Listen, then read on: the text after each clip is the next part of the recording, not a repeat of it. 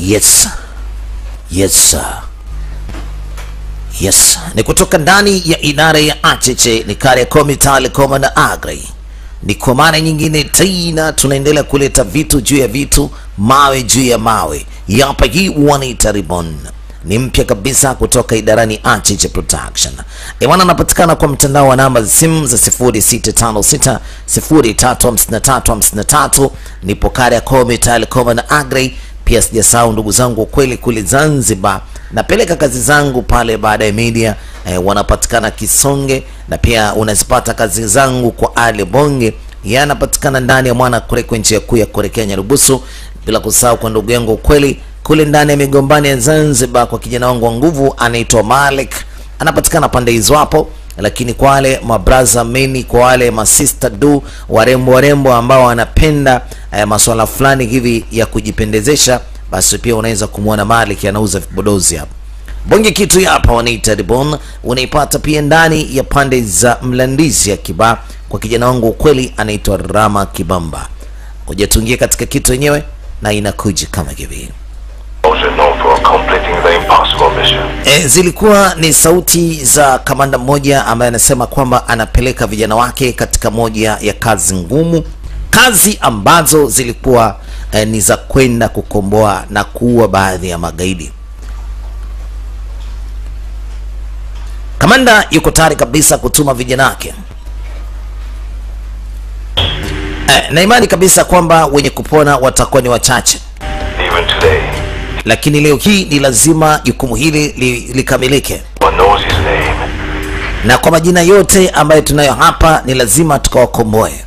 Na wale wote ambao tunawafahamu ni magaidi ni lazima tuwafikishe katika mikono ya sheria. Kwa hiyo leo ni kazi ngumu, na nimetuma kikosi maalum kilichoandaliwa kwa ajili ya kazi kama hizi.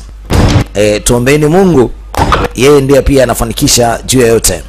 Lakini tumejiandaa na tuna uhakika 100% vijana wetu wana uwezo wa kufanya jambo hili.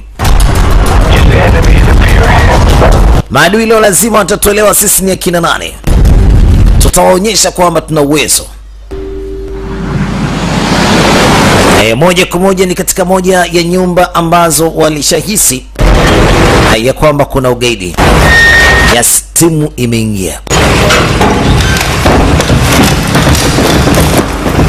Yes, wanaume wanashuka fasta kujiandaa kufanya kazi. Lakini huyu bwana anawaambia vijana wake, leo hii tunafanya haya mazoezi kwa ajili ya uvamizi. Kumbe wamekuja kuvamia nyumba hii. Ilikuwa si nyumba ambayo ina magaidi kweli, hapana, la hasha. Leo ilikuwa ni siku ya maandalizi ya vijana kabla ya kwenda kuwavamia magaidi ambao wapo mahali fulani. Kwa hiyo leo hii timu imekuja hapa kwa ajili ya kazi moja tu, kazi ya kufanya mazoezi ya nguvu ya uvamizi, na baada ya hapa watajiandaa kwa ajili ya kazi maalum ya kuwafuata wahusika ambao ni magaidi. Hebu tuangalie uwezo wa hichi kikosi. Wanajiita U-Cells, yani ni kikosi cha wananchi kwa ajili ya kazi maalum kama hizi U-Cells.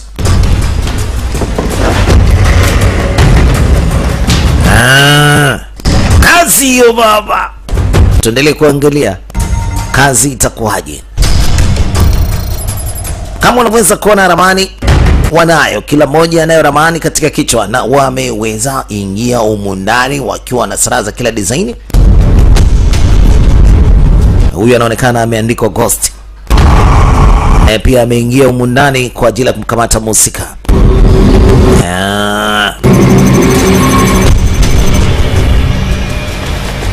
Vipi? Mbona kamanda anaangalia ni mtu hajakamatwa mpaka sasa, na anaonekana kama vile anawavizia vijana waingie kwenye 18 zake. Huenda kuna baadhi ya vijana tayari wameshaanza kupotezwa huko ndani. Kikosi namba 1, kikosi namba 2, naombeni mnifahamishe kinachoendelea nini. Kikosi namba 2 wameshindwa kuzungumza. Ndio damu zinamwagika. Mawasiliano yanakatika mmoja baada ya mwingine. Jamani, Ghost, hebu mniambie kinachoendelea nini? Ni kwa nini amsogee mbele? Ghost, naomba unijibu. Sasa nadhani katika mazoezi kuna kitu kimeingia ni tofauti na mazoezi. Mwingine wewe anaenda kudadadeki. Sana shangamu zake katoweka huko nyuma. Na huyu kamanda ilibidi arudishe nyuma kwanza kidogo. Angalie nini kinachoendelea. Mwingine kapotezwa. Mbona mlango umefunga alafu watu wanapotea ndani? Kama kuna kitu kinatoka ndani kinawavutia ndani. Bla. Hebu tuangalie upande wa pili. Bwana hii na huyu anampoteza kama hivi.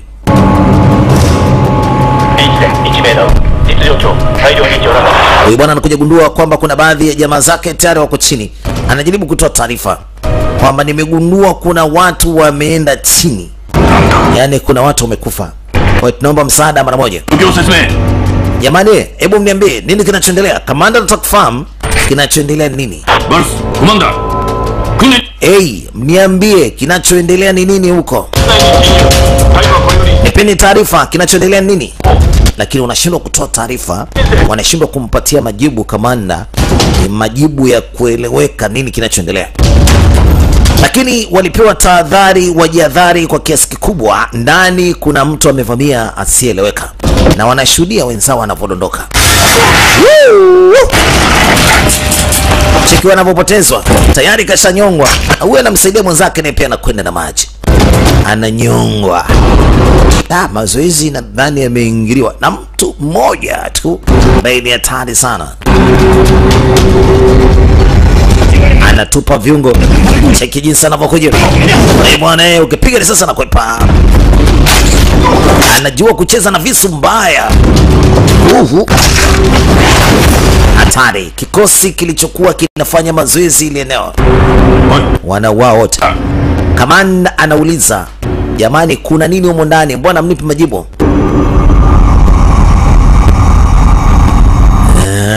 Yani ni mmoja tu. Amefika watu takriban 12.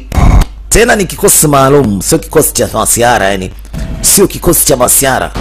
Sasa na ndipo kamanda mwenyewe anaingia ndani kwa tahadhari huko akiwa amekamata torch. Nataka kujua kinachoendelea nini.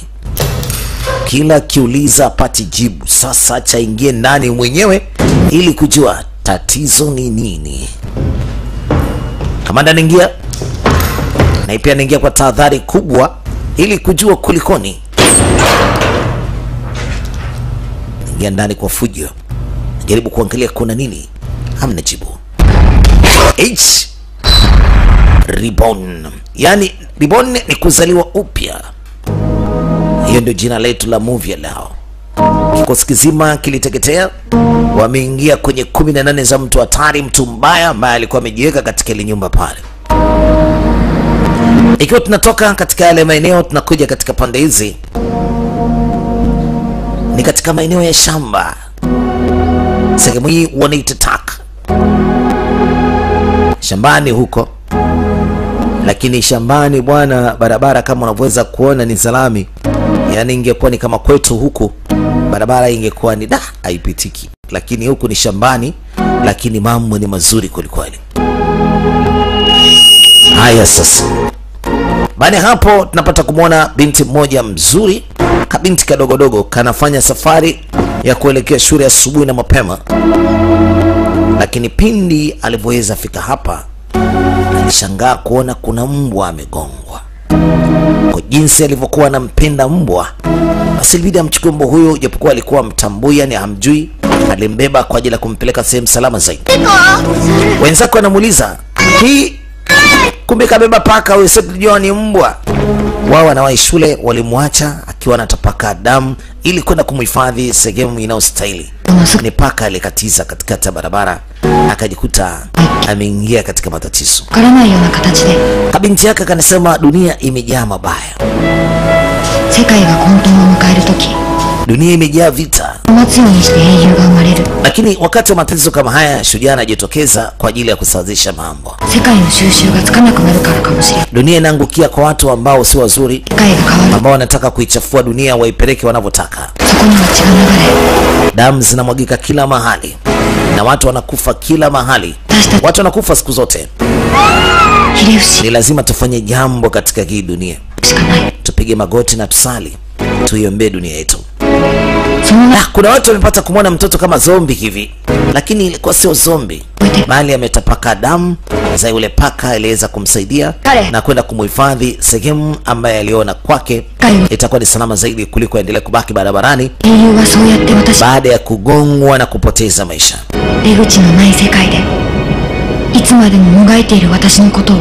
Anasema katika dunia hii, binti kama mimi, kama nisipoweza kuwa katika mazingira mazuri, nitateseka kweli kweli. Manake kuna watu wengi wanatumizia mate mabinti kama sisi tusiokuwa na hatia yote. Baada ya kufika katika nyumba ambako alikuwa anaenda, aliacha koti yake nje, ni koti ya mvua, na hatimaye akaingia kwenye supermarket. Anamtafuta mhusika wa hii supermarket. Yuko wapi? Ni nani? Ni ndugu yake, baba yake, ama amekuja kuchukua bidhaa? Lakini anachokishuhudia humu ndani kilikuwa kieleweki, kwa sababu taa zinazima zinawaka kama kuna kiza fulani, alafu mwenyewe hayuko. Sasa kama ni hivi, wateja wanaweza wakaingia ndani wakaiba tu. Akaelekea mpaka kunako store, anamtafuta mhusika, lakini hakuonyeshi dalili ya kwamba kuna mtu ndani. Ili mshangaza sana huyu binti, alishindwa kujua mwenye duka wapi kaenda.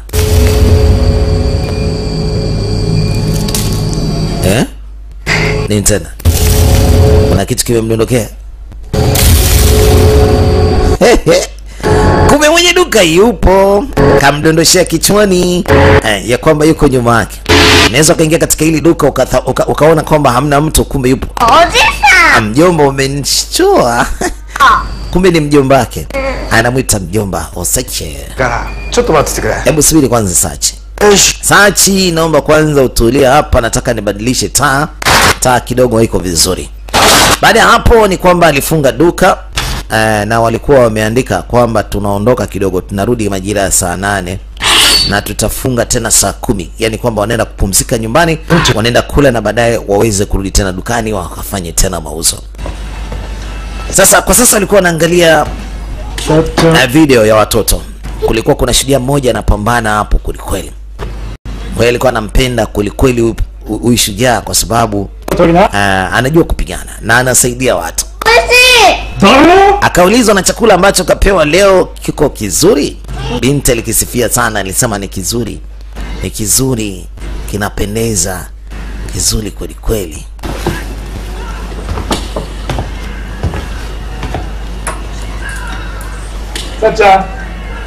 Sacha. Hebu njoo angalia hii. Nataka nikuonyeshe kwamba sasa hivi najuaje kulenga idats.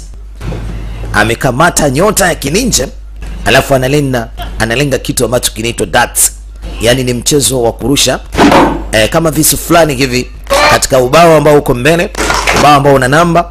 Kuna sehemu za kulenga zenye max kubwa na kuna sehemu nyingine hazina max kubwa. Ni mchezo wanaita mchezo wa darts, mchezo wa kurusha vimshale. Bwana, ni ndani ya msitu, na hiki kilikuwa ni kama kibiriti hivi, kilikuwa kimedondoka na huyu jamaa anaokota anatokwa na damu. Kile kibiriti kinaingia damu. Sijajua kwamba ni mawazo huyu bwana anawaza ama ni vipi, lakini ana dawa nyingi kiasi cha kwamba huyu jamaa anakuwa ni drugs. Yani alikuwa ni drugs addicted. Yani ni mtu ambaye ni mtumiaji mzuri sana wa dawa. Nafikiri labda kumpunguzia maumivu alikuwa nayo, kwa sababu mwili wake wote umejaa makovu.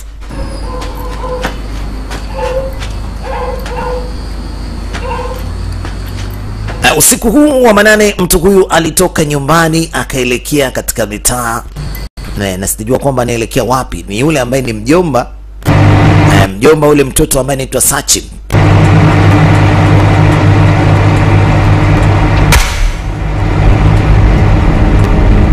Ameweka nyama katika sehemu ya kupashia chakula, wanaita nini, microwave.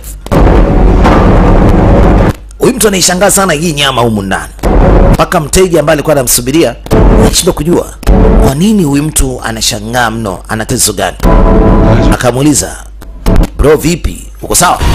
Jinsi alivyogeuka tayari sana. Huyu mtu amekuwa ni mtu mwenye mawazo kila wakati. Kuna jambo analikumbuka, kama vile alikuwa amevaa mavazi ya kijeshi. Naanza kuwa na wasiwasi kwamba huyu jamaa huenda alikuwa ni mwanajeshi kabla ya kuwa ni muuzaji hapa. Haeleweki. Chakula chake tayari kimeshakuwa na moto. Anamkabidhi mteja. Nilikuwa nafahamu kwamba ni chakula ambacho anakula yeye, kumbe ni chakula ambacho alikuwa anampashia mteja. Sasa mteja ilibidi aende. Usiku mwema bwana.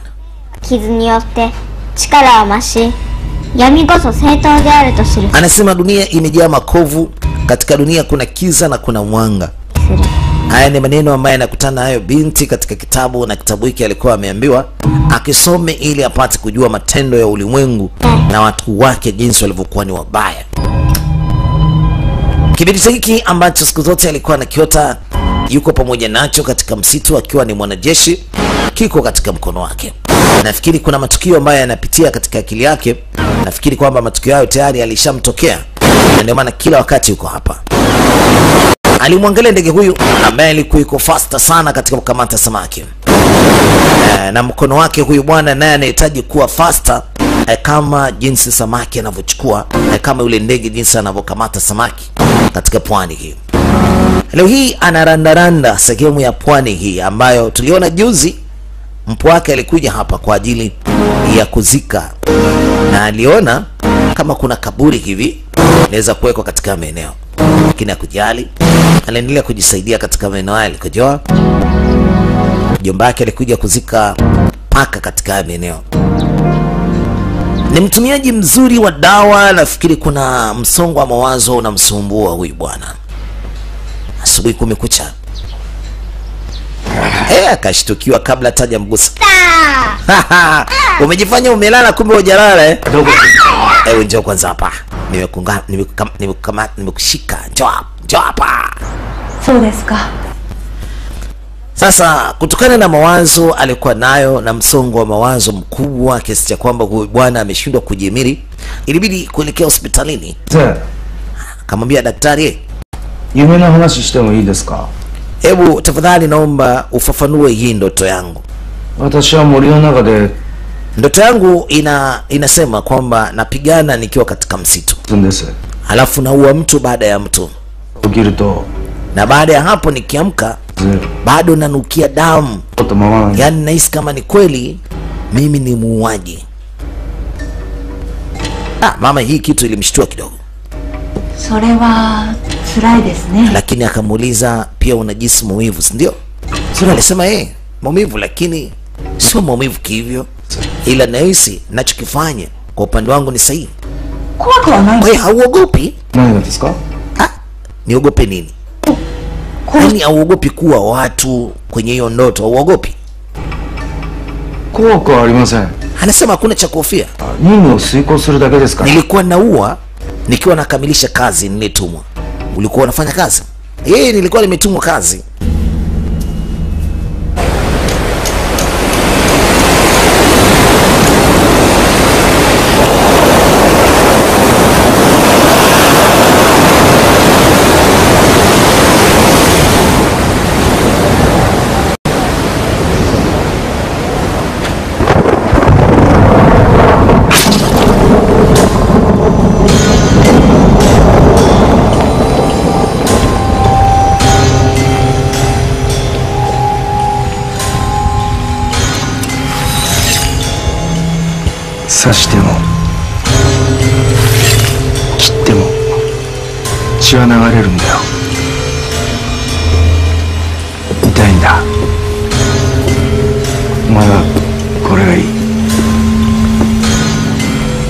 Amerudi nyumbani, na alivyorudi nyumbani anamkabidhi kitabu mjomba wake, lakini alimkabidhi tongea angali mdogo, na alimwambia kwamba anapaswa kusoma hicho kitabu. Kwa hiyo kumbe hizi ni kumbukumbu akiwa amembeba mjomba wake, na nakumbuka alimkabidhi lini hicho kitabu. Alimkabidhi akiwa mdogo zaidi ya hapa. Alimwambia hicho kitabu wewe unapaswa ukisome, na kitabu hiki kitakusaidia katika maisha yako. Ni kitabu kinachoeleza ni jinsi gani ya kusababisha mauaji, ni jinsi gani ya kuua, unapaswa ufanye nini ili usababishe mauaji, ili utetee maisha yako na utetee na maisha mtu mwingine. Akiwa katika eneo lake la kazi, yani huyu mwana na supermarket, lakini katika supermarket aliingia kijana mmoja na mpenzi wake, nafikiri ni wateja, naye akajipanga kidogo kukaa pale kwenye sehemu ya kusubiria mteja, lakini ghafla jamaa anasema nipatie pesa. nipatie pesa la sivyo nakuwa. Hakutaka vurugu, japokuwa alikuwa anaonekana ni mpiganaji mzuri. Hakutaka vurugu, ilibidi achukue fedha alizofanyia mauzo leo. Jamaa akapora na hatimaye wakasepa. Kwa sababu duka lake linakwenda kwa mahesabu, ilibidi achukue pesa yake ya mfukoni ambayo sio pesa ya hapa ndani, akarejeshea kile kiasi cha pesa. Maana alishajua kwamba ni shingapi iliondoka, akarejesha. Alisema asanteni. Alisema asanteni.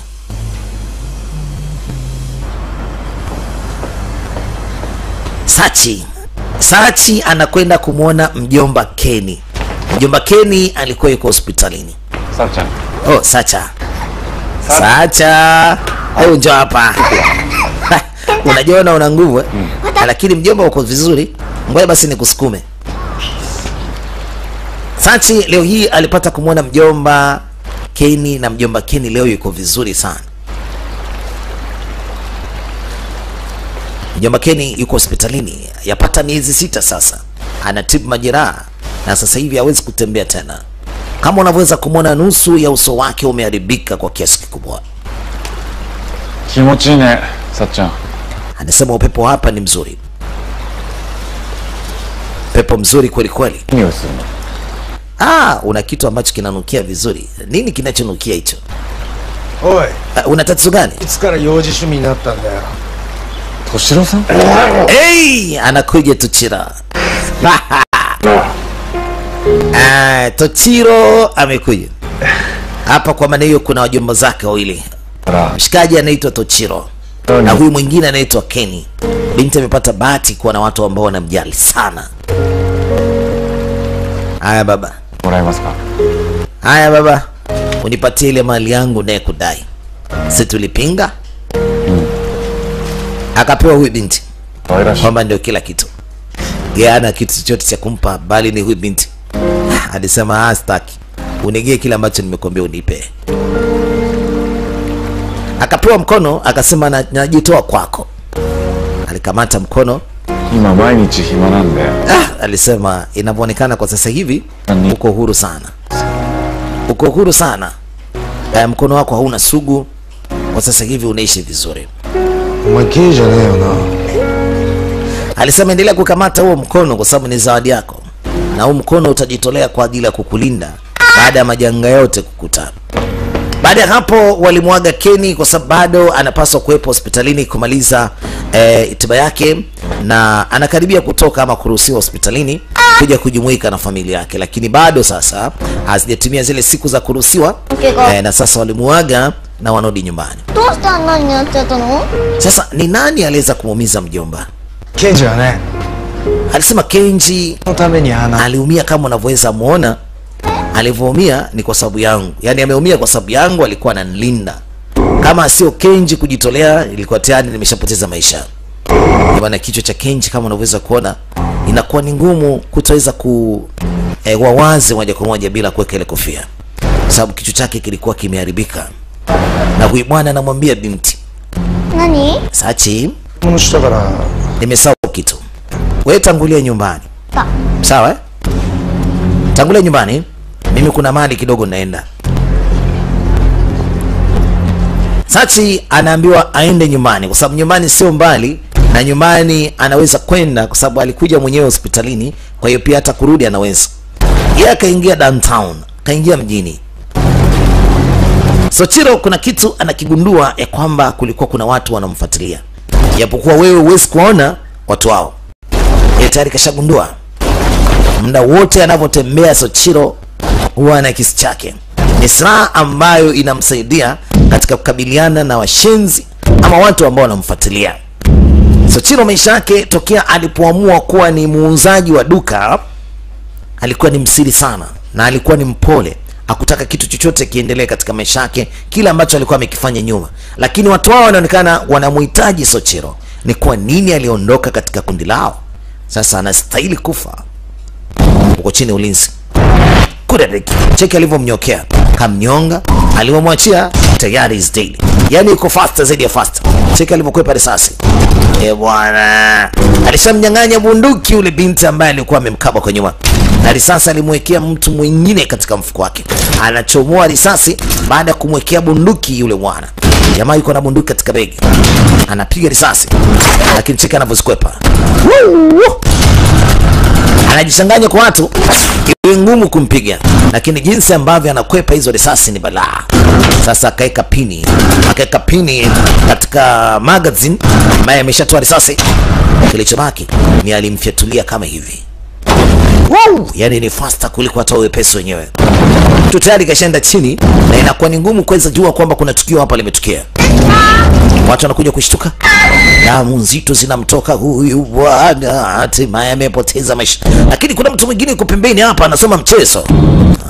Kumbe huyu jamaa bado yuko vizuri Ina maana huyu aliwaongoza hawa vijana na alishuhudia mchezo mzima Sochiro alichokifanya. Kwa maana wajipange,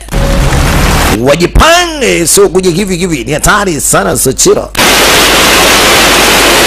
Binti amekaribia nyumbani, anashindwa kuingia ndani kwa sababu pana mvua ama ufunguo hana nini. Kulikuwa kuna mgeni amekuja hapa. Nishangaa alikaa mwenyewe, ghafla tu katokea mtu na mtu huyu akampelekea mkono kwenye kichwa chake. Ni nani?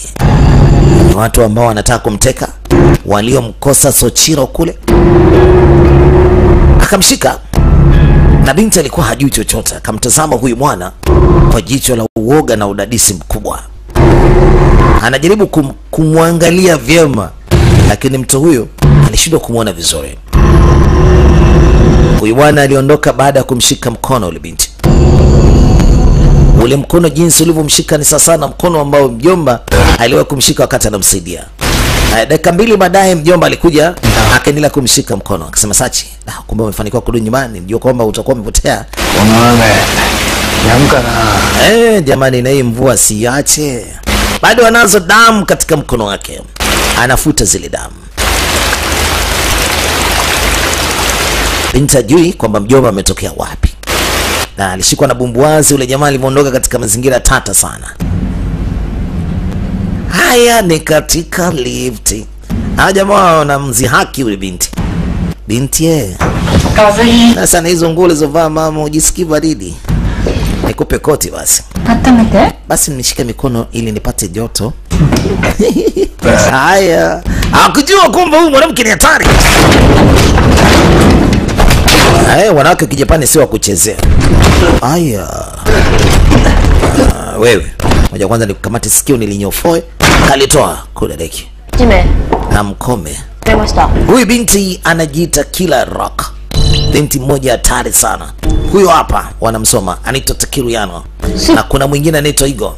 Sasa kuna watu wawili wamekaa katika hoteli. Walikuwa wanamtafuta mtu mmoja anajiita Ghost. Tayari umeshajua wapi alipo. Sasa huyu dogo anamuuliza babu. Sasa tayari tumeshatambua Ghost yuko wapi. Hao wengine wote tayari tumeshashughulikia. Ni kwa nini tusimfuatilie tukamshughulikia? Abisubuka wa ima doko ni iru? すでに動いています。3日前に国防軍と接触。それ以降の情報は途絶えています。なぜアビスウォーカーまで雇ったんですか？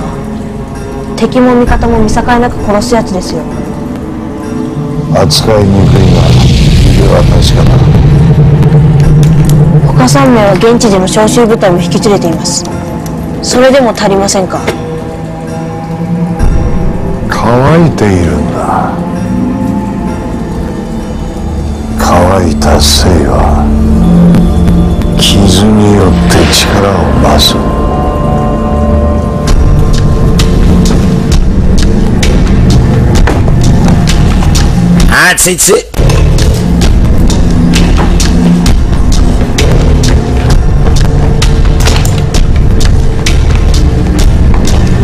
Haya, hawa wauaji walikuwa wanamtafuta Sochiro na walisema wameshamuona, ni kwa nini wasimshughulikie? Wanammaliza muuzaji wa hoteli eti kwa sababu alikuja kuwadai fedha. Ni watu hatari sana. Ni kijana mdogo akiwa na babu yake. Na huyu babu ndiye anemtafuta Soichiro, na huenda babu huyu ndiye aliweza kupanga njama, na babu huyu ndiye aliyetaka Soichiro auawe, na nadhani ndiye aliweza kuwatuma wale vijana. Sasa kwa mara nyingine anarudi hospitalini kuzungumza na daktari. Anasema muda mwingine natamani hata nife, sababu kila siku naota najeruhi watu, tena watu tofauti tofauti, na watu hao jinsi ambavyo wanakuja kwa upande wangu wanataka kuniua. Sasa naanza kuhisi nipo katika mazingira tata sana, japokuwa nipo katika ndoto, lakini naanza kuhisi maisha kawaida na kwa hivyo. Kwa hiyo unajisi kwamba ni mtu ambaye unahatia kwa kusababisha vifo kwenye ndoto, lakini jinsi ninavyoua na wakata vipande vipande kama vile na wakata midoli, na sijui ni kwa nini inakuwa hivyo. Lakini maya zaidi najisikia vibaya, nachosababisha nakipenda. Yani hicho ndio kitu ambacho kinamhuzunisha. Anachokifanya inaonyesha ni kiasi gani anakipenda. Yani hicho kitu anakipenda kweli kweli. Lakini unahofia ni kwa nini unaua, si ndio? Anasema mimi mwenyewe kwanza sina experience ya mauaji, lakini najikuta kwamba nakuwa ni muuaji ndani ya ndoto, alafu napenda. Lakini kiukweli anamdanganya daktari, ila anafahamu alichokuwa anachokifanya katika maisha yake. Sasa alimwambia kwa mfano kama ni kama bunduki alafu nikakuonyesha hivi inakuwaje? Dada akasema hamna shida, ngoja nikupige.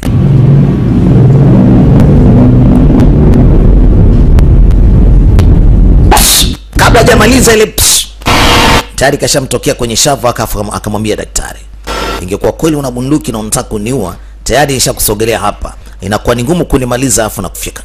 Dada akaogopa. Ina maana kwenye mtoto ndio inakuwa hivyo hivyo. Ana uwezo wa ajabu mno. Alimuonyesha tu mfano. Kwamba ndivyo anavyokuwa katika ndoto, na anavyoamka anaweza akafanya ile tukio likawa kama kweli. Lakini anaficha kila ambacho kinamtokea hata mtaani, na sio jambo ambalo yeye analiota, bali ni kweli anapambana na watu ambao wanataka kumuua. Bali anaficha, na sisi hatuwezi kufahamu huko nyuma alikotoka ni nani wewe. Wana TV tena mzima.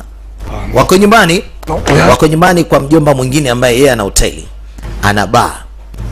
Lakini mjomba huyu Soichiro yeye ana sehemu ya kuuzia vinywaji, yani naweza nikasema kama mini supermarket hivi. Anasema kuna kitu nimekisahau tena kule hotelini. Kule nani? Amesahau dukani, kwa hiyo anataka kwenda kuchukua. Sasa anamuomba ubinti amtazame. Hamna shida. Ngoja tucheze kidogo michezo ya paka na panya. Kwa hiyo anamwaga Sachi, anamwacha kwa mjomba mwingine. Anapiga katikati pale.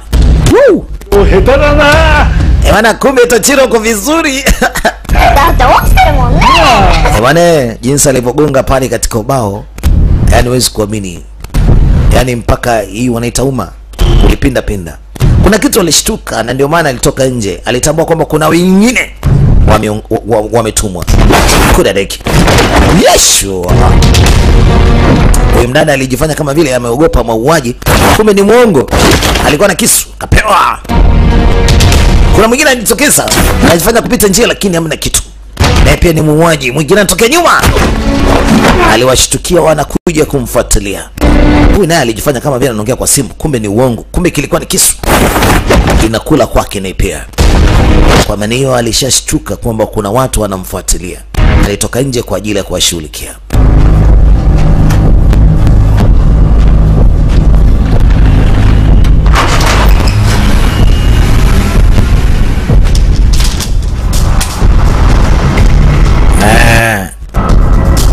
Soichiro maisha yake ameshayaona hayako salama tena. Basi ilibidi arudi mpaka katika supermarket yake, akaenda kukusanya kile alichokuwa anakiona kitamfaa katika kujikwamua ama kujilinda. Anakusanya vyote. Sababu tayari kashaona umati wao mwana ambao wanamfuatilia watammaliza. Sasa kabla hawajammaliza hawaangamize. Akiwa yuko hotelini anasubiria kwa hamu, alikuwa anajua kwamba lazima waje. Amejipanga. Ni kweli wanakuja wanajifanya kama vile ni wajenzi, kumbe hawana lolote, ni wabaya. Ameshaona Ameshawashtukia. Hatari, wanajifanya ni wajenzi, wanakuja kutengeneza nini usiku huu? Ameshawashtukia kitambo. Hebu tuangalie mchezo huu kwanza.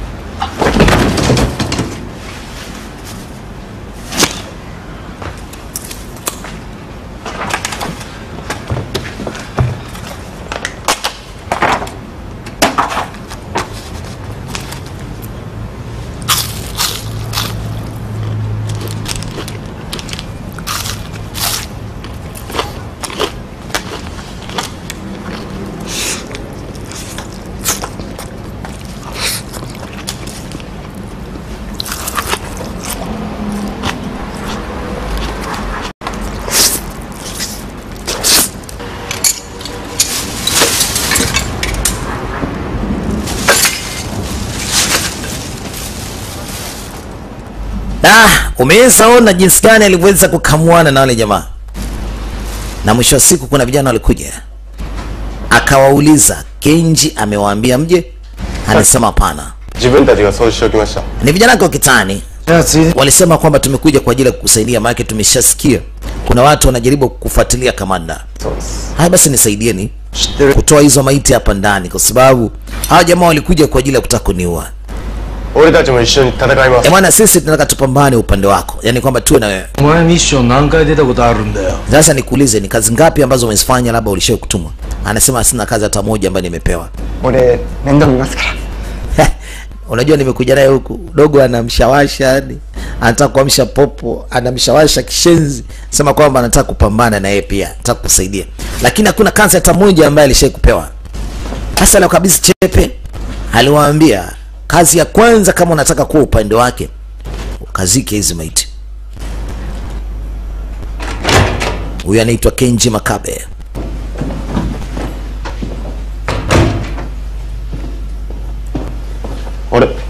Kenji-san. Yuko wapi Kenji? Omaera shikure. Kenji hayupo hapo. Hai. Semeni. Gambatte masu jane. Mmekuja kufuata nini? Dattara chanto kekka misero. Wakatte masu. Demo Ken-san no karada ga sou natta no Toshiro-san no sei desu. Wewe tulia. Hao wanamlaumu Kenji ni kwa nini asilipize kisasi kwa Toshiro, kwa sababu Toshiro kama vile amemsaliti huyu jamaa, amemwacha kama alivyo. Sababu majeraha yote haya, ulemavu wote ameupata kwa sababu ya Toshiro. Anawaomba wasilete ujinga. Wasilete ujinga. Yaani yeye na Kenji, yeye na Toshiro ni kitu kimoja. Yeye kupata matatizo haya sio kwamba namlaumu Toshiro. Yeye alimsaidia kama ndugu yake. Kwa hiyo mpaka sasa tunakuja kutambua kwamba Kenji hajatuma hawa vijana waende wakamuue, wala wale vijana wengine walikuja kwa ajili ya kumuua huyu bwana sio yeye. Bali Kenji anasema yule ni kama ndugu yake, kwa hiyo hajuti kila alichokifanya mpaka amekuwa mlemavu leo hii. Ameshindwa kwenda nyumbani, ameshindwa kwenda kumchukua mtoto wake ama mjomba. Kuna binti moja anakuja akiwa ni mrembo. Sasa anampigia simu Sachi ili kumweleza kwamba anachelewa kuja nyumbani leo. Bwana, huyu binti ni yule ambaye tumeweza kuona akiwa amepiga wababe wawili ndani ya lift. Kumbe huyu binti alitumwa katika mji huu kwa ajili ya kumtafuta Tochiro wapi alipo, na amekuja kwa ajili ya kumwangamiza, lakini inakula kwake ndani ya kiwanda cha Simba hapa. Bado yuko katika ile hoteli na alikuwa anasubiria mjomba mwambie kitu gani, kwa sababu mjomba akampigia simu na alikuwa anamwambia amechelewa kurudi, kwa hiyo atamsamehe kwa hili. Tochiro anamkaba, anamwambia Sachi, samani sana nachelewa lakini nakuja. Anamnyonga. Tulia. Sachi. Samani. Lakini nitashindwa kuja mapema. Sana cha kuomba fanya hivi. Ubaki na mjomba hapo alisikitika ni kwa nini mjomba Sachiro ameshindwa kuja. Lakini Sachi ameambiwa abaki na yule mjomba Sano ambaye ni muuzaji hoteli pale. Abaki pale. Baki pale mpaka kesho asubuhi. Kenji yuko hospitalini. Toshiro-san desu ka? Tochiro, naona umekuja. Ii timing desu. Umekuja wakati mwafaka kabisa. Amekwenda hospitalini na kuna mtoto ambaye amemwona ameingia. Alimwambia, unakumbuka hicho kitabu ulikuwa unakijali sana mtu wangu? Arigato na. Alisema asante. Nadhani umenitunzia kitabu hiki ambacho nilikuwa nakipenda kuliko vitabu vyote duniani. Asante kwa kunisaidia kunihifadhia.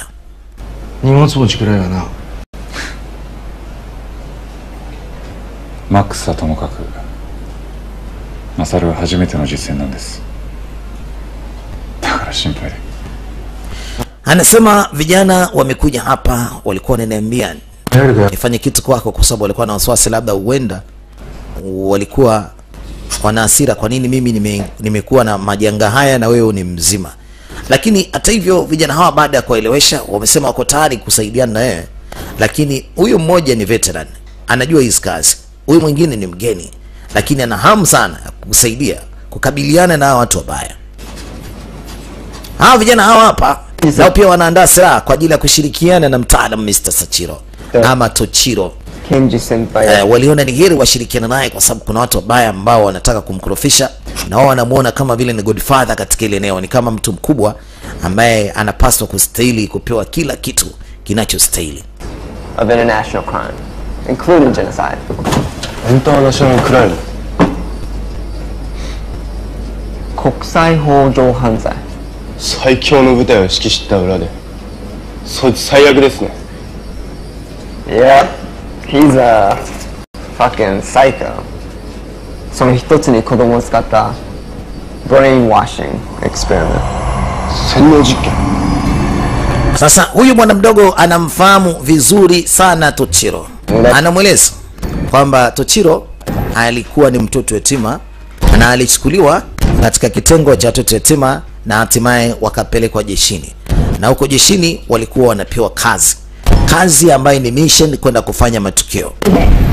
Upande wa pili mjomba nani ambaye ndiye anamtafuta Tochiro Code November yuko na mjukuu wake. Mjukuu anasema tayari tumesha kuona kwamba huyu jamaa yuko wapi, lakini anashangaa sana. Ni kwa nini unashindwa kumshughulikia? Hebu sema wapi ulipo wewe. Huyu ni mmoja kati ya watu wake. Mjomba. Sasa unamhitaji tena na huyu? Sikiza nikwambie kitu. Huyu jamaa anajiita Abyss. Anamfahamu vizuri sana Ghost. Kwa hiyo huyu ndiye anaweza kutuambia vizuri mpaka nyumba anaishi Ghost. Kweli? Sema yeye lazima nimtumie huyu jamaa. Katika hatua ya kumfuatilia mtu kama Ghost inapaswa kwenda katika hatua tofauti, na sivyo tutakula kwetu. Anakumbuka ni kiasi gani kwamba huyu jamaa alivyokuwa anashirikiana pamoja na Ghost katika mission, na kazi yao ilikuwa kama hivi. Kwa hiyo wakimtumia huyu watafanikiwa kumpata Ghost. Cheki matukio yao haya, hatari sana, ni watu hatari mno. Panachizia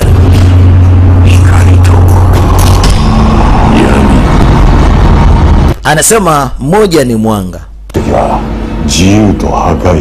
na mwingine anajiita kiza. Kwa hiyo huyu kiza ni hatari zaidi kuliko huyu Tochiro. huyu mzee ana maradhi ya kansa. Sasa hivi anatapika damu, akikoa tu damu zinamtoka. Kaspa. Sasa huu ni muda. Mjukuu wake anaitwa Kaspa. Upande pili bwana anazidi kumhadisia huyu mwana mdogo Tochiro alikuwa ndani katika kikosi. Na hicho kikosi tayari ameshakiacha. Na hicho kikosi kinamuinda kwa sababu hakutaka kabisa aondoke. Na siku zote yoyote yule anayetaka kuondoka katika kikosi anahesabika kama msaliti asiyefaa. Kenji-san言ってましたよね。戦争は子供や機械を利用するもんじゃないって。Hawa vijana walikuwa wanasaidiana na Kenji kila wakati na ni vijana wake Kenji. Na huyu mwana mdogo alisema Kenji ametuambia vita si watoto wadogo. Na vita haipaswi kuwa ni lele mama. Kenji kwa sasa hivi ni kama unavyoweza kumuona ni mlemavu, lakini vijana wake wako tayari kabisa kushirikiana naye Mr. Tochiro. Kwa sababu hata Tochiro alikuwa anapata matatizo na Kenji akamsaidia. Kwa hiyo matatizo ya Kenji yamesababishwa na watu ambao Tochiro kwa sasa hivi bado yuko na ugomvi nao. Tochiro huyo hapa akiwa na Kenji jamaa yake wa kweli. Anasema bado nina uwezo wa kupambana. Kwa maana hiyo nataka tuongozane wote. Japokuwa nipo katika kiti, lakini kuna uwezo wa kupambana. Nataka niende nikawape adhabu wale ambao wamenipelekea kwa hivi. Tanamyo! Na kuomba tafadhali. Anajitahidi kunyanyuka lakini wapi? Ni ngumu. Miguu yake imetepweta. Anasema tekni. Nichukue nipeleke na mimi nikalipize kisasi. Kwa nini nishindwe kuongozana na wewe? Nataka nife katika uwanja mapambano na sio kufa hivi. Damn it. Take me with you. Haiwezekani. Nichukue. Twende wote katika uwanja vita. Kenji. Kenji. Ushakuwa ni mgonjwa. Haiwezekani kwenda kupambana. Kwa hiyo naomba utulize. Tulize hasira zako. Utulie. Kenji anapoambiwa kwamba ni ngumu kwa sasa yeye kwenda kupambana vita kutokana na hali yake, hicho ndio kitu ambacho hataki kusikia. Yeye anataka aende akapambane akakabiliana na watu ambao wamemfanya kuwa hivi. Asaka. That's impossible. Tell them, dude. Vijana walikuwa tayari kabisa, wanafanya hiki, wanafanya kile na wanajiandaa kwa ajili ya kazi. Wakiambiwa tu kuna majukumu, basi moja kwa moja majukumu lazima waende wakafanye.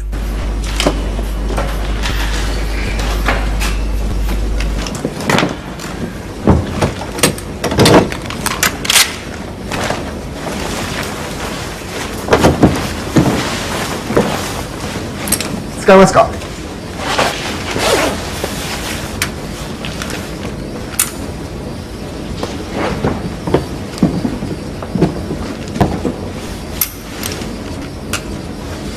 Robotはシンプルだ。俺はこいつでいい。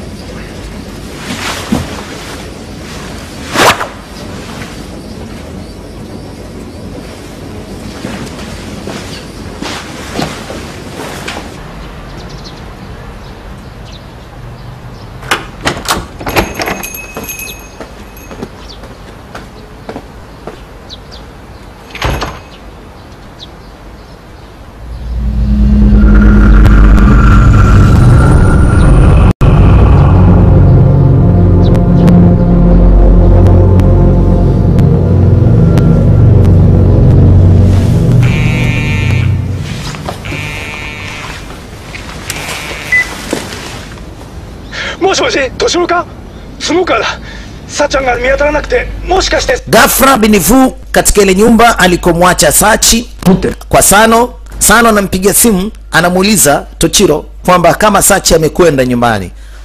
Tochiro akamwambia Sachi yupo. Boso na wasiwasi. Unajua Sano ameamka asubuhi.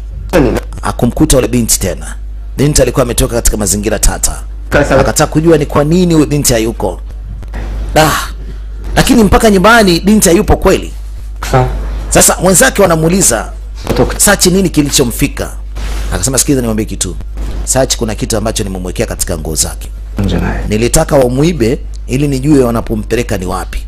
Hawajui kwamba tayari na mimi nimeshafahamu wapi walipompeleka.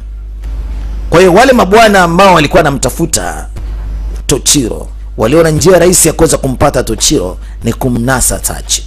Kwa hiyo wamemchukua Sachi. Sachi ipo katika nyumba ngeni. Binti wa watu wanalia.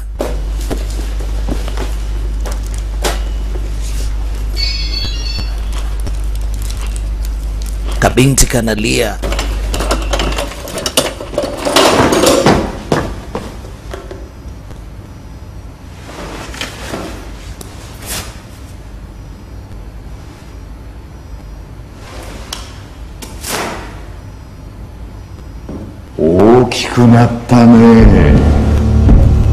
Anakuja mzee mkubwa ambaye anamtafuta Tochiro muda wote. Alimwambia kijana, usiniogope. Mimi ni rafiki wa mjomba wako, ni rafiki wa kitambo sana wa mjomba wako. Wala usiofie.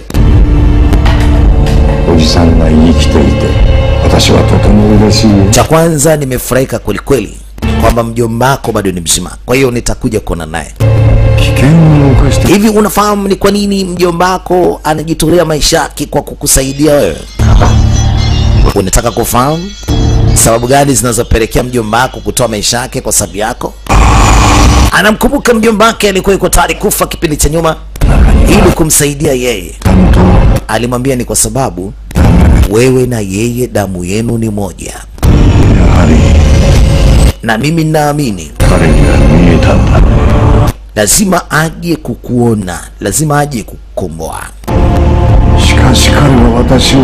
Lakini huyu mjomba wako amenisaliti mimi. Kwa hiyo kinachofuata anastahili kufa. Hii sio vita ambayo mimi nataka nitengeneze, bali nataka nimuue. Mara mzee anaanza kukoa na damu zinamtoka. Ni kiasi gani amekuwa na athari kubwa katika mwili wake. Kansa imeshaendelea kumtafuna kwelikweli. Baada ya kuweza kufahamu ni wapi Sachi amepelekwa, wakaingia porini. Na GPS inaonyesha ya kwamba juu ya kilima hiki hapa katika kiwanda cha zamani, lakini kwa sasa hivi kiwanda hiki hakifanyi kazi. Kiwanda kimekuwa ni gofu. Hapo ndipo alipohifadhiwa Sachi. Sasa wanajiandaa.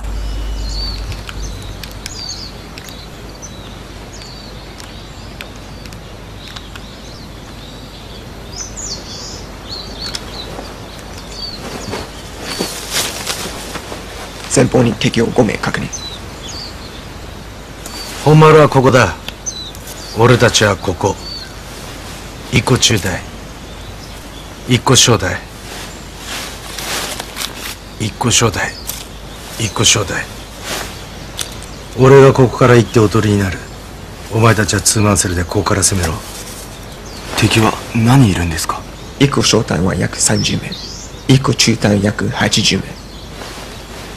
Over 200? そんなに？たった3人で？俺一人で十分だ。緊張するな。撃たれても切られても動じるな。相打ち覚悟でいけ。緊張が思考をダメにする。草食動物は緊張した瞬間に食われる。肉食動物は緊張しない。俺たちは狩られに来たのか？違います。俺たちは狩るものだ。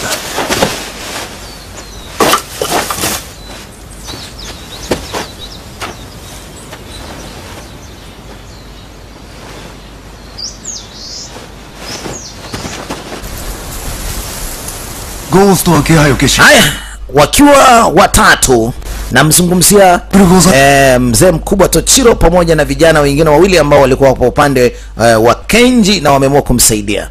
Wanaingia katika hiyo himaya. Na hiyo himaya bwana ina walinzi hatari kweli kweli.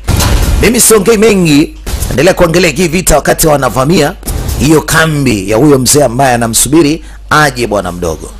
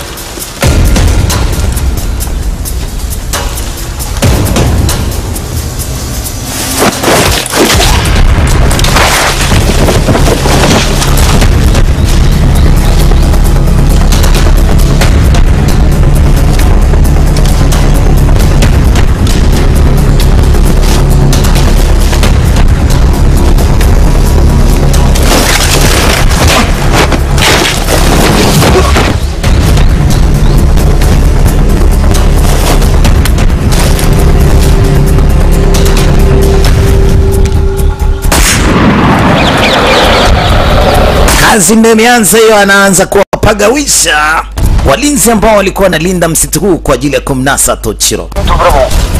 Hatari kabisa, endelea kushuhudia vitu hivi baba. Usipaime ni shida. Endelea kuangalia mambo haya.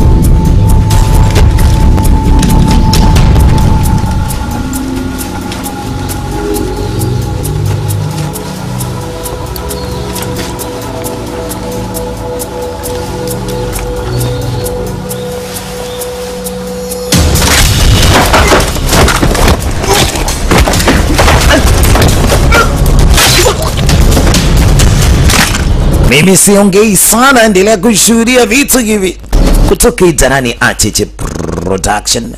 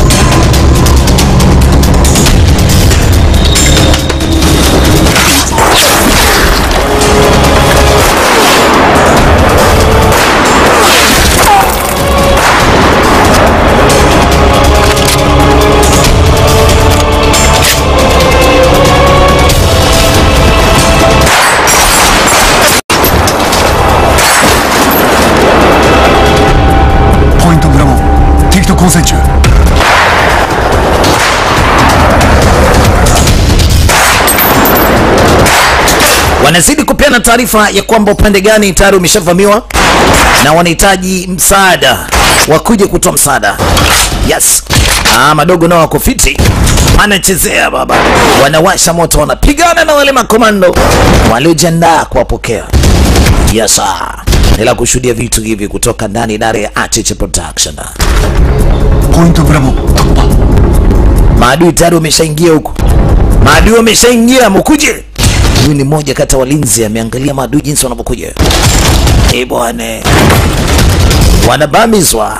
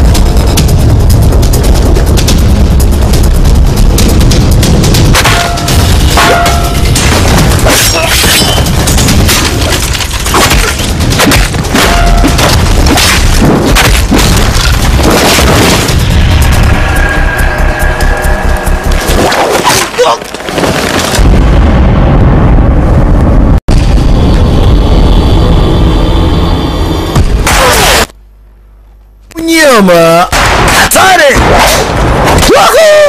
Wako fast ile mbaya.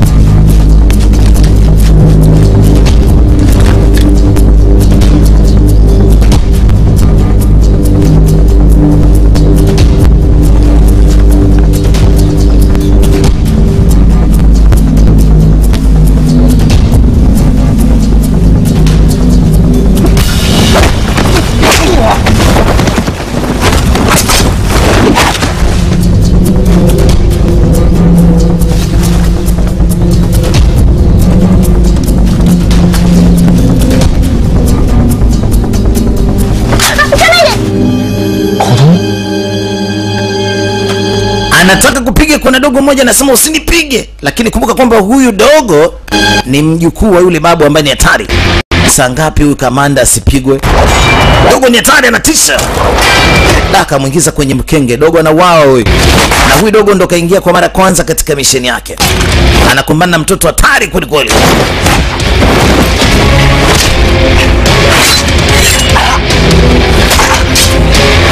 Yaani dogo hana huruma, ampiga visu vya ukweli. Kila kijaribu wapi anapewa, kila kijaribu anapewa panga, afu risasi zimeshaisha. Haya. Ni-chan.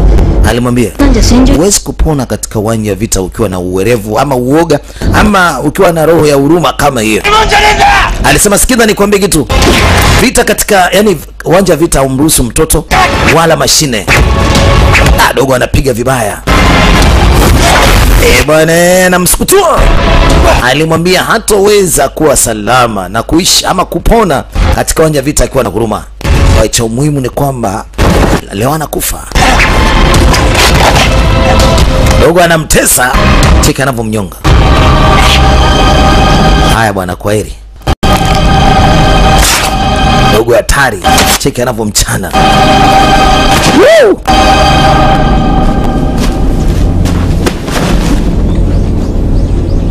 Jamaa mbishi anaita Kenji. Kenji, samani nimekufelisha. Tulia. Bado wewe ni hai. Cheka anavyofanya.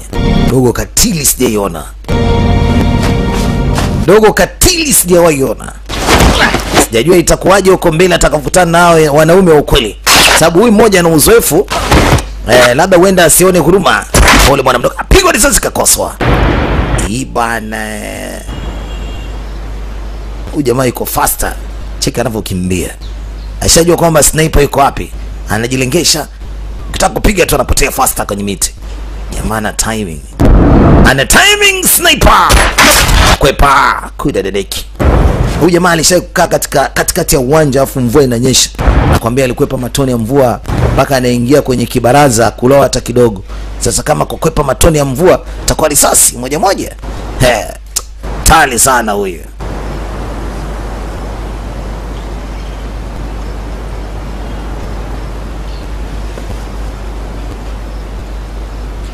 Na mshikaji anakuja kumuona rafiki yake is date. dogo ambaye kwa siku ya kwanza amekuja kufanya mission na siku ya kwanza hii anapoteza maisha. Alisikitika sana. Haya sasa, baada wanazidi kusonga mbele na mbele, kunazidi kuwa na vigugumizi wanasema ni vikwazo zaidi. Endelea kuangalia mambo haya hapa. Katokiwa na jamaa mwenye beto, alafu huyu ndiye alikuwa ni mkuu operation. Nyuma kuna mtu, mbele kuna mtu, wamemzunguka. Tane cheki anapocheza na hizi mbao, yani na hii miti. Hii miti itamsaidia sana tu kupambana nao.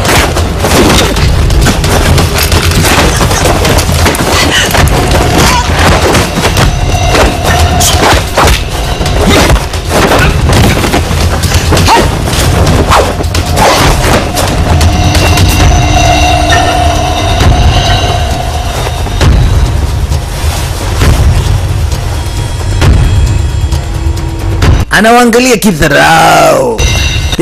Jamani adharau huyu. Baba.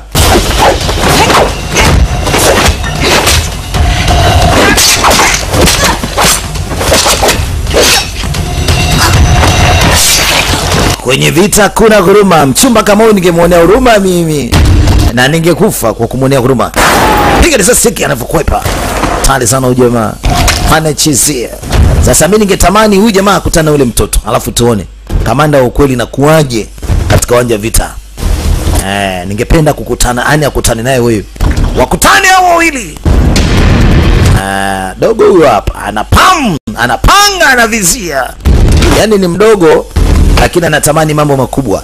Cheki anavyomwangalia huyu brother. Anafikiria mara mbili nitamweza kweli. Labda achukue tena ule ujuzi wake wa mwanzo wa kujifanya mtoto. Hebu ngoja kwanza tuangalie vitu hivi. Vitu adimu. Kaona huyu haingiliki kwa zile mbinu za kitotototo. Ngoja tokee kama mkamanda. Kwanza kamcheki umbi kimo ama ni mtoto. Anakuja kugundua ni mtoto mdogo. Kazarao.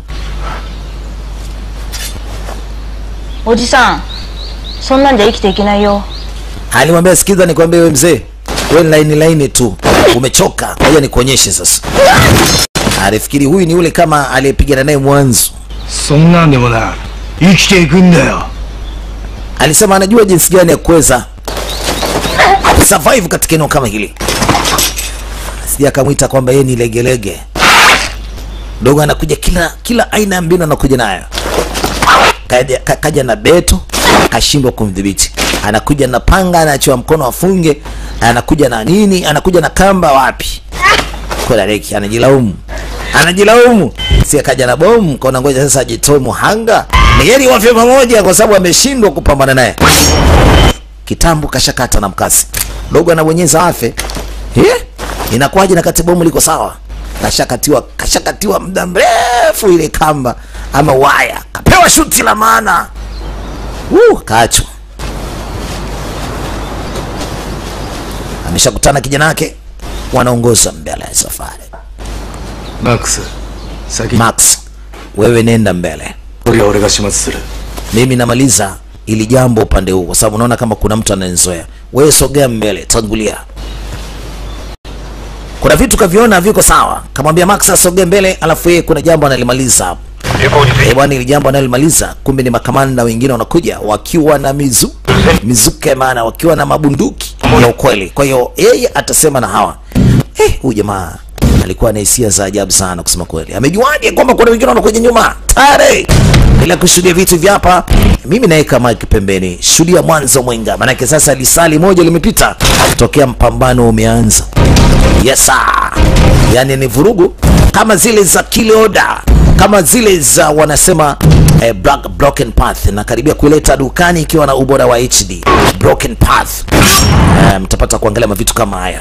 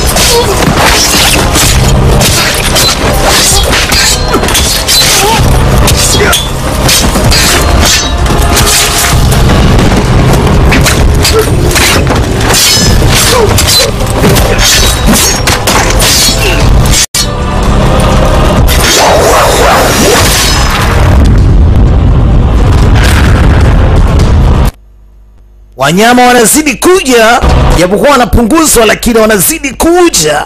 Je, atakuwa bado na uwezo kupambana na Mtwawa? Watu sio mchezo baba.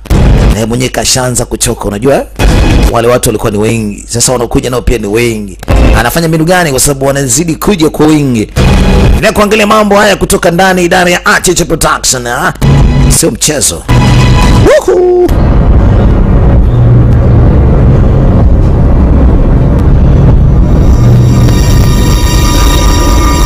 Yuko na kisu cha hatari sana. Hii ni beto ambayo wanaitumia katika mambo ya mauaji, kama nanga fulani. Anamkumbuka Kenji, anamuomba kwamba aje naye katika uwanja wa vita. Anamwambia naomba na mimi unichukue, nataka niende nikapambane nikafe ndani ya uwanja wa vita na sio kufa kidesign kama hivi ninavyokufa hapa. Katika kitabu cha Kenji ndani yake kulikuwa kuna ile beto, alichukua ile beto. Kwa hiyo leo hii anahitaji kulitumia leo hii. Yes sir. Kenji alisema siwezi nikashindwa kusababisha kile ambacho Kenji alisema anakuja kufanya. Check timing hiyo, check anavyohanga, ana hema, anaelea. Bwana, hizo zote ni timing. Anaangalia jinsi walivyo na timing ambayo anakuja nayo ni hatari sana. Check. Yes. Yani risasi hapo zikipigwa ana uwezo wa kuzikwepa bala. Kwa hiyo hapo yote ni timing hizo. Ana uwezo wa kukwepa risasi baba, hatari sana. Na hao wakutaka kumpiga risasi walitaka kumdhibiti hivi. Kwa hiyo lazima ile kwao.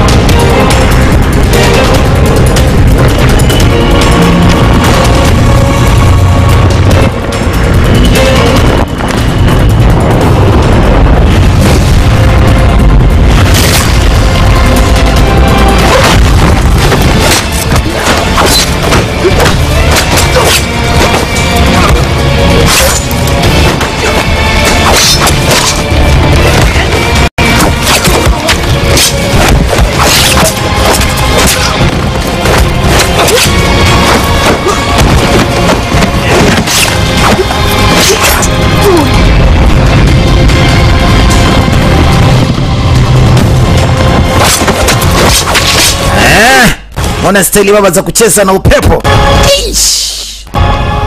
Anaelea katika upepo kama boya fulani hivi. Tani sana huyu jamaa. Anavohing ni hatari. Bwana, kafika zaidi ya watu 30 hapa. Kuna mmoja bado amesalia.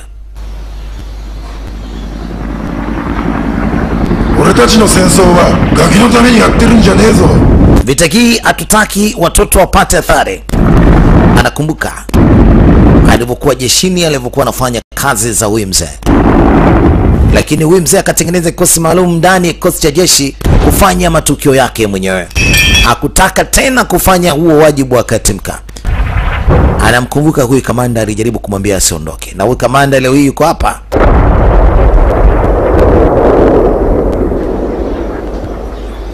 Anataka kumzuia, aliachana naye, ni jamaa yake, rafiki yake. Na mshikaji anashindwa kufanya chochote kwa sababu ni mchizi wake. Haya jamani, kwa upande wa mbele kweni na tahadhari kwa sababu huyu jamaa tayari huku kashatoka. Kweni makini, rudieni tena. Kufanya uchunguzi upande wote wa mbele na sehemu zote za kuingilia ndani. Wasachi kweli asingia hata mbu. Unapenda hadithi 戦場には昔からいろんな言い伝えがあってね。 lakini ndani ya uwanja wa vita kuna hadithi nyingi na nyingi na nyingi. もうその一つだ。リボンゴーストはさまざまな戦争で目撃されてきた。有名なベトナム、アフガン、イラク、不可能と言われた作戦を全て影から解決してきたんだ。 Haya, mjomba wako alikuwa anajifanya kwamba ana uwezo wa kufanya chochote kile, 生きてたら lakini nataka nikwambie leo hii hadithi hii itamhusu yeye, kwamba ni kijana anajifanya anajua kupambana, anaweza kutetea maisha ya watu, lakini mwisho wa siku anaangukia pabaya. Ni lazima afe. Amenaribia mambo mengi sana, na kuna future ambayo nilikuwa nimeitengeneza. Huyu bwana mdogo anataka kuifuta, kwa ni lazima nimshughulikie. Lazima nimshughulikie. ゴーストみたいだったからね。 Siwezi kumwacha hata kidogo. Aslan ameshaingia ndani, baba anaongea na walinzi.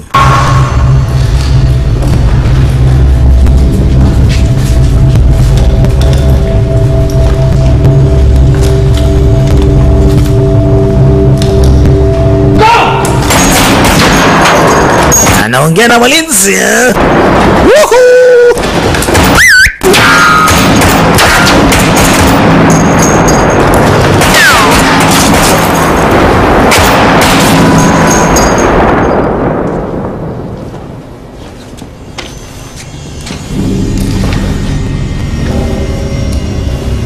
Bado mchizi wake bado yupo. Mchizi wake ambaye kiingia naye ndani uwanja vita bado yuko. Anaitwa Max. Wanazidi kusonga mbele. Max anasafisha njia bana. Hana mchezo.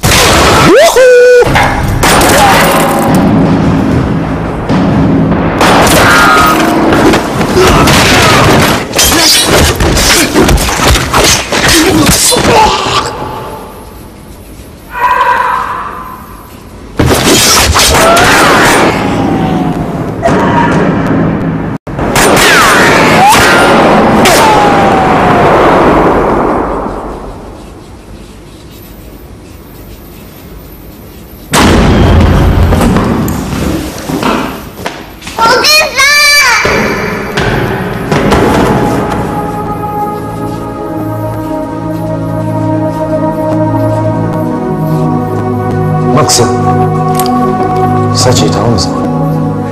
わかりました。 Wanampata Sachi, lakini mjomba usiende, maana anajua kwamba anapoenda anakwenda kupambana na huyo mtu. Sachi, usio na wasiwasi, mimi nitarudi na kuahidi. Binti anasema ni uongo, kama ukienda huwezi kurudi tena. Usiende kumtafuta huyo jamaa. Nasema usiondoke. Nasema usiende. Sachi, 戻ってくるから。 nasema narudi. Hapana, nasema usiende. Twende nyumbani wote. Nasema usiniache. Twende nyumbani wote. Twende. Lakini mwisho wa siku akamgeukia akamwambia stop it. Hebu acha ujinga.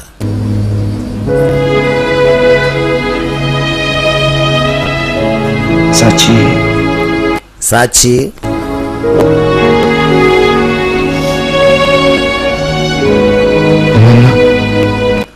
Unisamehe sana.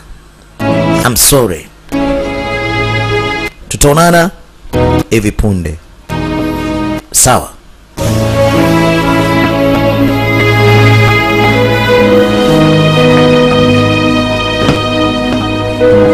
Sachi. Sachi, I love you. Jamani mjomba. Mjomba.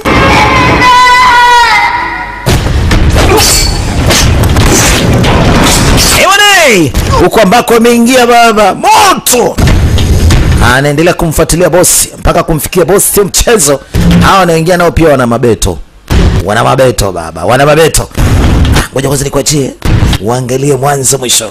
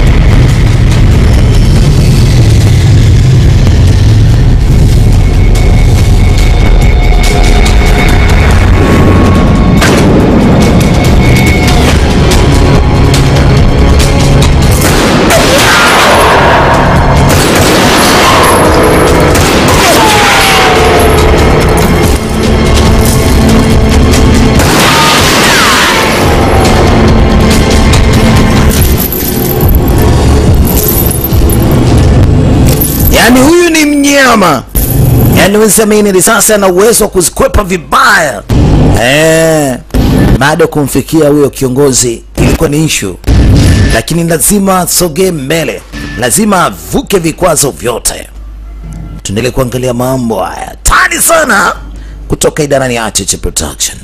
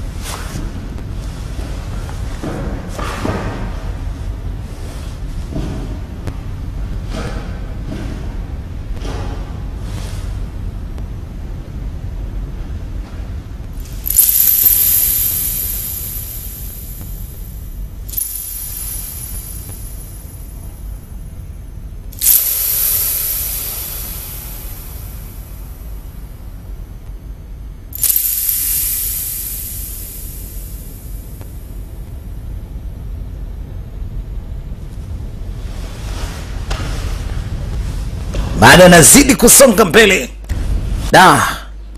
Action hii hatari sana. Sijaiona. Naendelea kusonga mbele taratibu kumtafuta bosi mwenyewe. Yuhu! Alikutana mnyamwezi mwingine kajificha hapo. Kamtokezea.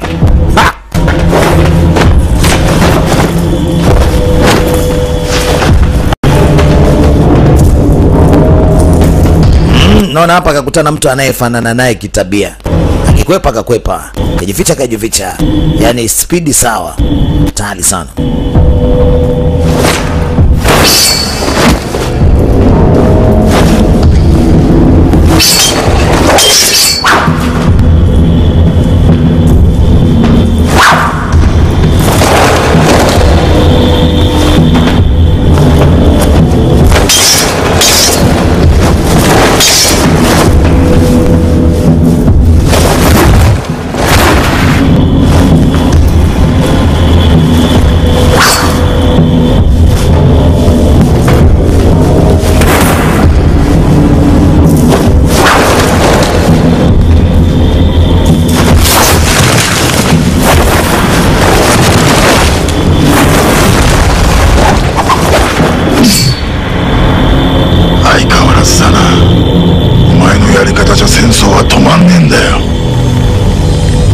Jamaa anamwambia bado hujabadilika na ungesha kufa, kwa sababu siku zote anashindwa kupambana vita katika hii design ambaye anapambana naye. Kwa hiyo jamaa yuko ni mkali sana. Akamuonyesha tu kwamba uwezo wake ni mkubwa. Huyu jamaa ukimchanja anajichanja na yeye. Maumivu haya ndiye anampatia usugu wa kupambana. Yes. Yaani uchungu unazidi kuzidi hapo. Sasa njoo ni kuonyesha. Tena katupa mpaka beto kudarereki. Jamaa kaona dharau. Ananitupia beto.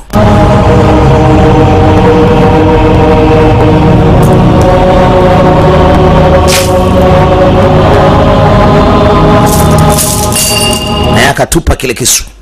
Kisu kilikuwa kimeingia ndani ya mwili ili kisije kikamtoka. Sasa hapo ni ngumi by ngumi. Kila mmoja ni mjanja na kila mmoja anajua kuhengi. Staili zao ni moja. Tuangalie sasa hapa mbaya nani.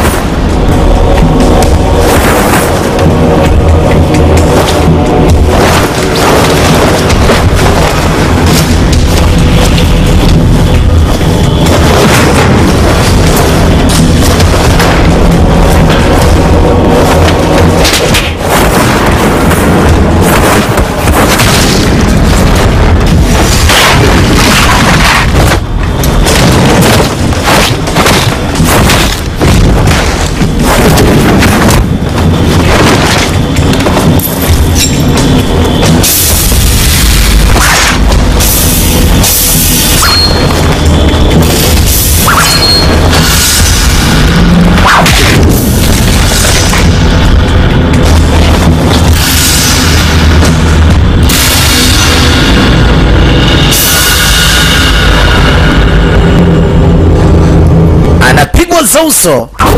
Sasa ilibidi atumie hisia baada ya kuona tai na mshinda, kuona nini kinachoendelea. Baba, kisu kilivyokuja damu nyingi zikamtoka. Vipi? Kisu kimeingia.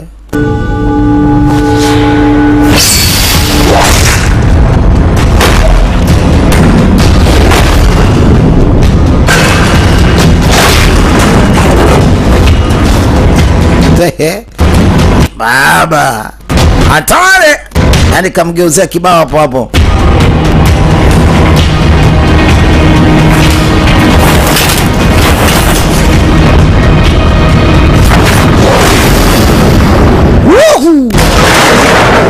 Ewane, mpaka hili pipa linasogea, sio mchezo. Alafu yako mawili yamejaa kemikali humo ndani, ni hatari. Hiyo nzito ilikuwa sio mchezo. Anazidi kusogea mbele, na sasa nafikiri imefikia wakati wa kukutana na bosi mwenyewe sasa.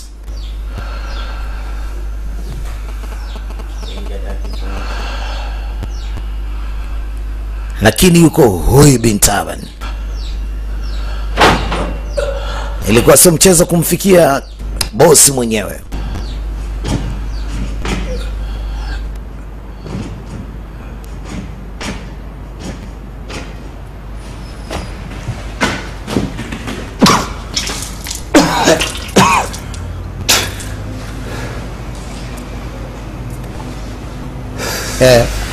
Anapozea na fegi, sio mchezo.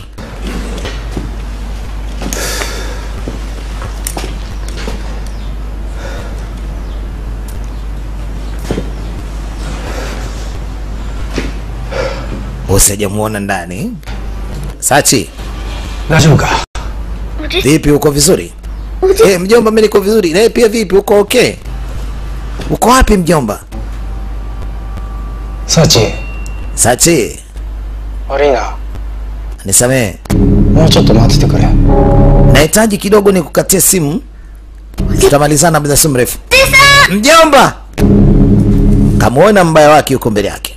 Alimwambia Sachi, ngoja kwanza nikukatie simu, tutazungumza muda sio mrefu. Hapo sasa anaenda kumaliza ngwe. Atapona kweli kwa jinsi alivyo.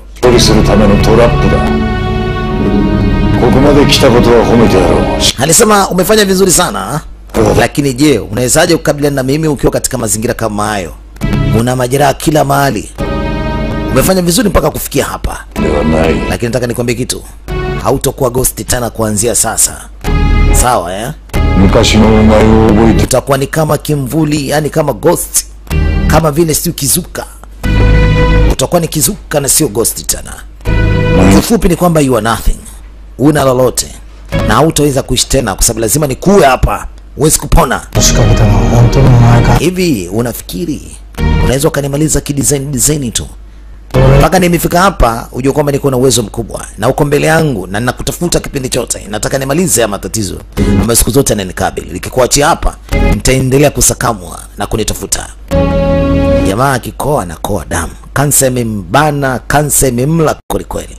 Lakini sio kwamba atashindwa kupambana naye huyo. Bado yuko vizuri. Orina-san. Orinochi wa mou karechimattenda. Alimwambia nikwambie kitu. Damu yangu inaisha. Nataka nikwambie kwamba sina nguvu kama wewe ulivyo, ila tumalizane. Haya, tuone. Mzee ni mgonjwa na huyu bwana damu zake zinaendelea kukauka mwilini. Akachomwa kisu ambacho alipigwa nacho mbavuni.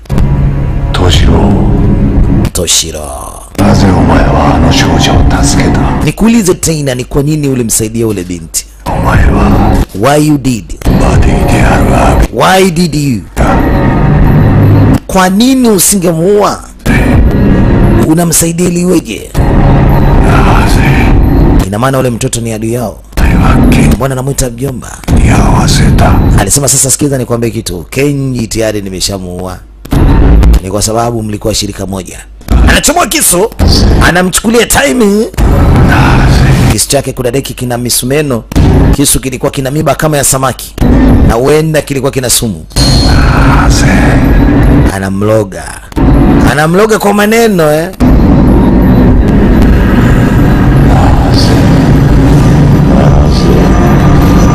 Yule mzee ndiye aliyemfunza, amekuwa mpaka alivyo. Sasa leo mwalimu na mwanafunzi nani zaidi? Kamloga kwa maneno ya kishetani. Huyu mzee alikuwa kama shetani, anapeleka kisu sasa. Kakataa.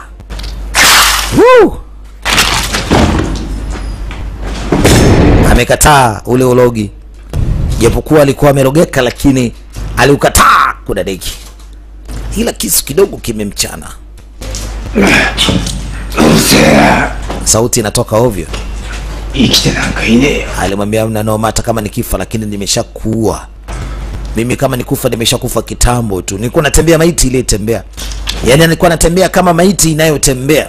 Lakini haina tatizo hata kama akifa. Lakini anashukuru kumfyekelea mbali. Damu zimezidi kumwisha huyu bwana. Anapotembea anaendelea kuyumba kama ni mlevi, lakini hana nguvu. Ni sababu ya damu zimemwisha. Anaenda chini. Toba.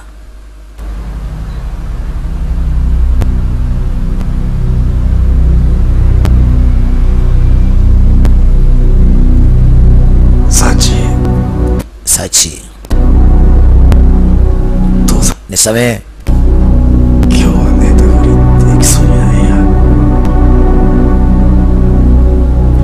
Kama nikifa sio mbaya, lakini madui zangu nimeshamaliza.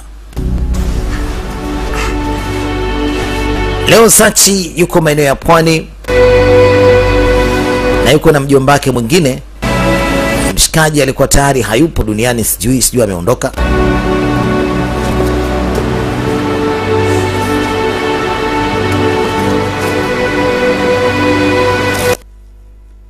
Kile kitabu siku zote ambacho Sachi anaambiwa kisome kina maelekezo ya jinsi ya kupambana. Leo ilibidi akifunike sababu leo mjomba wake yuko tena, na aliona ina sababu ya kuendelea kusoma kitabu hiki. Acha tu akihifadhi, ajue anaishi vipi katika maisha yake, kwa sababu mjomba tokea alipoondoka hajarudi tena. Sasa ijulikani mjomba alinyanyuka ama kulikuwa kuna watu wamemchukua wameenda kumsaidia, ama ndio alipoteza maisha. Lakini akuonekana ile mitaa zaidi ya maiti moja ile kutwa katika ile mitaa, maiti ya yule boss. Wanaita reborn, yani kuzaliwa tena upya. Huenda mjomba atazaliwa tena upya, atarudi kumtafuta Sachi waweze kuishi. Lakini Sachi kwa sasa yupo katika mikono salama ya Max, kijana ambaye alikuwa ni kijana pia wa huyu ambaye anaitwa Toshiro, mjomba wa huyu binti. Bonge kitu hapa wanaita reborn. Inaishia hapa, lakini mwanzo ama mwisho wa kitu hiki ni mwanzo wa kigongo kingine. Bonge kitu, tulikuwa Japan na tumemaliza vitu kama hivi. Nilijua tu mjomba bado ni mzima. Mjomba huyo hapa huyo. Manake maiti yake kuonekana pale ilipo. Mjomba aliamua kukaa mbali tu ule mtoto kwa sababu hakutaka harithi kile ambacho alikuwa anakifanya. Nashukuru sana kwa kunisikiliza mwanzo mwisho. Nimemaliza kitu kama hivi.